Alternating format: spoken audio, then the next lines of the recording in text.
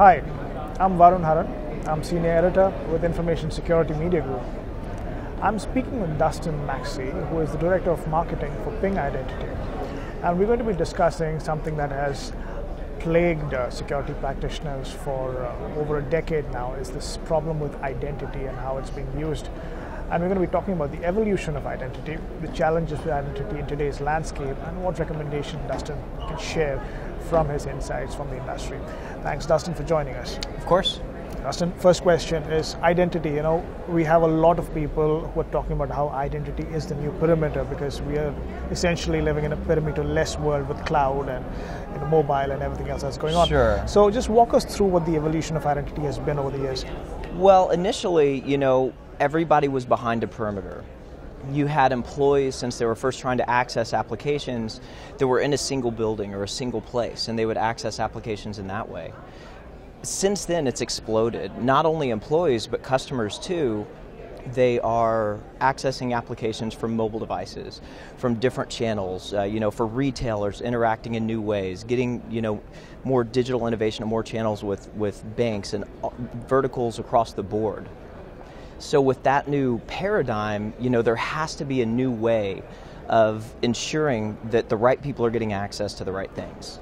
And the way that identity helps with that is by no longer saying, okay, the perimeter is the area that we need to make sure somebody is behind to determine whether they have access, but instead, is this person who they say they are? And we need to know that whether they're behind a perimeter or whether they're not. And the perimeter can't be the main approach anymore, but it can be one variable, that we consider. We can consider, are they behind this perimeter? Also, are their credentials correct? And what other context about their device or their person are they in? And in those kind of context and those kind of variables can help really identify somebody in this more versatile world that we're in now. So I think context is it's the key word here, sure. Right? Now, if you talk about identity in the current landscape, and I'm not just talking about the threat landscape, I'm also talking about the technology stack that is in use today. Identity as an idea is something that we've been using for a long time, which probably requires some kind of revision, some kind of an upgrade, right? So what are the challenges with identity as it stands today in today's environment? Sure. So, enterprises today, we hear cloud initiatives and cloud first all the time, but the problem is with a lot of the largest enterprises that are, have the most employees and the most customers to store and manage their identity data, they cannot move all of their applications to the cloud, right? Some are stuck on premise, and some of these on-premise applications that they have to manage and that customers and employees need to interact with, they're important. Production applications important to their business. So what has to happen, and where identity can fill a big gap, is kind of spanning that gap. And we refer to it as hybrid IT or enterprise cloud IAM, meaning that these enterprises have these disparate environments, and identity has to interact across those two environments, right? So you can manage identities in a single space, no matter which applications or no matter where people are interacting with brands from. So share some recommendations on how practitioners can address some of these challenges with identity today. Sure. So, there's a lot. But we kind of tend to think of identity in layers, right? So we think of first authentication, like who are you? Do we know who you are? And then we think of it as access. Once we know who you are, what do you have access to? And then all the way down to the data layer, right? So the data layer meaning storing credentials, storing data about a person, PII, etc.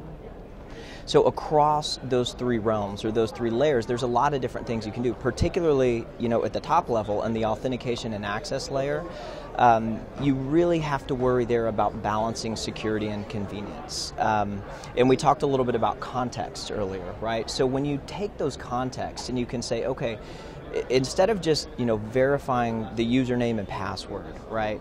Let's look at some other things, right? And we might need to step up to multi-factor authentication at some points, but even if you have the most convenient multi-factor authentication mechanism in the world, it adds a little bit of friction. So how can we reduce that friction to be added only for this, top tier of risk scenarios where it's actually needed, instead of blanketing it and adding that friction for everybody? So evaluating context like, what's the geolocation of the person? What type of device are they on? Is this device rooted? And even, risk-based authentication type variables, like has this device been used with fraudulent activity before, even outside of our organization's purview?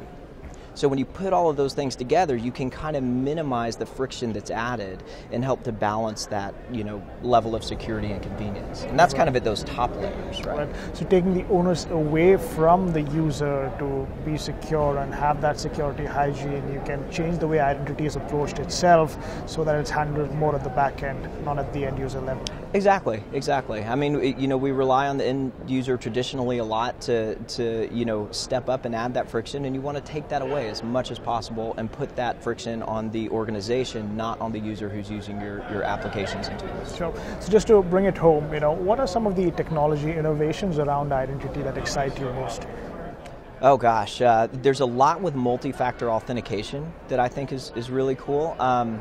Particularly NIST, the National Institute for Standards of Technology, has come out a year and a half ago or so and said that SMS, which is the way that a lot of people are doing multi-factor authentication, isn't the most secure way to do it. And the reason is because cell phone numbers can move from phone to phone, right? That infrastructure was never meant to be a security infrastructure. Some clever person used it that way, but it was never its purpose. So doing things like embedding, SDKs into customer-facing mobile applications that can send push notifications from the phone and leverage unique device identifiers are much more secure. So there's some really cool things in the multi-factor authentication realm.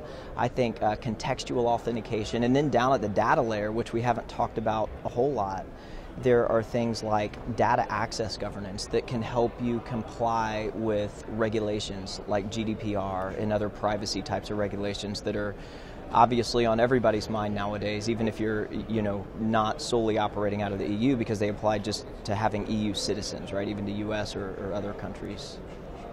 Well, thanks Dustin for speaking with us. Yes, absolutely. Yeah. So that was Dustin, who's Director of Marketing for Ping Identity. For ISMG, this was Varun Haran. Thanks for watching.